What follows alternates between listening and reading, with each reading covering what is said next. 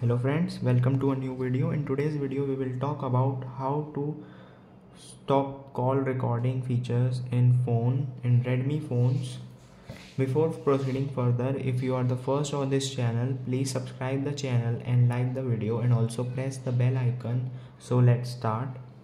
First we have to go to the phone, then you have to go to three dots icon button on the top side, then go to the settings.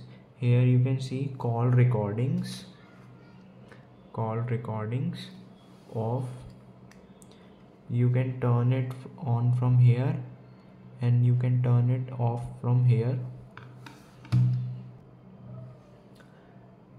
I hope after watching this video you got some value from this video. If you like the video, then please subscribe the channel and also like the video.